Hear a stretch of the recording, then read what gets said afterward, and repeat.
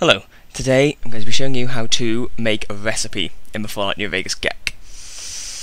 Now, say for example you've made an ingestible that you want to be able to be made at a campfire. So what I've done here is I've made something called snacks, which is basically a modded, it's just a caravan lunch, basically. That's cool, you can see all the stuff inside it. So that's all that is. But I want that to be made at a campfire. So, I'm going to scroll down to recipe, and right click new, and in the ID I'm going to want to give my recipe a unique ID, so we'll call it my recipe, and now the name we're going to call it snacks because that's what's going to show up. The category, this is where you select your category, so this one's going to be campfire, so that's where it's made rather than reloading bench or workbench. Again, you'll change that based on what it actually is you're making. Subcategory, this is just how it's sorted in the actual list of recipes itself. Next up, you choose a required skill. So for ours, we're going to do survival and level at 10. Yeah, just nice because it's pretty basic.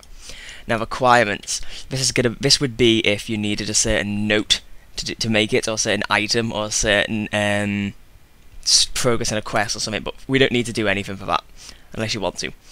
Now ingredients, so I'm going to right click new, category, alchemy item. And now let me see if it's, you choose stuff that you need to make it here. So let's say we wanted to have it, you need fancy lads snack, 1 fancy lads, alchemy item, 1 sugar bombs, what am I doing, 1 sugar, is that not here?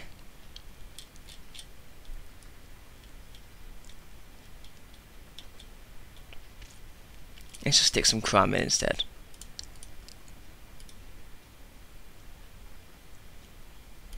Misc item, we're going to use a lunchbox. Just going to check, I don't know why sugar bombs aren't coming up. There they are, sugar bombs 01. Sugar bombs. So again, that's all the stuff that we need to make this. And now for output, we're going to now go and look for, in the alchemy items, the item that we created, which was a caravan lunch 2. There we go. Hit OK, and that's literally all you have to do. You just choose where you want your recipe to be made, what subcategory you want, give it a name, an ID, choose the skill you need, decide any requirements, and then you choose your ingredients and output, and you've made it. And again, you could do that for anything. For example, in a mod I used the sweet roll and made it appear in game if you combined various ingredients. But you can just do it with anything really. And don't forget to save your plugin as well, but I'm not doing that because I'm not actually going to keep this plugin. So that should be everything. Thank you for watching.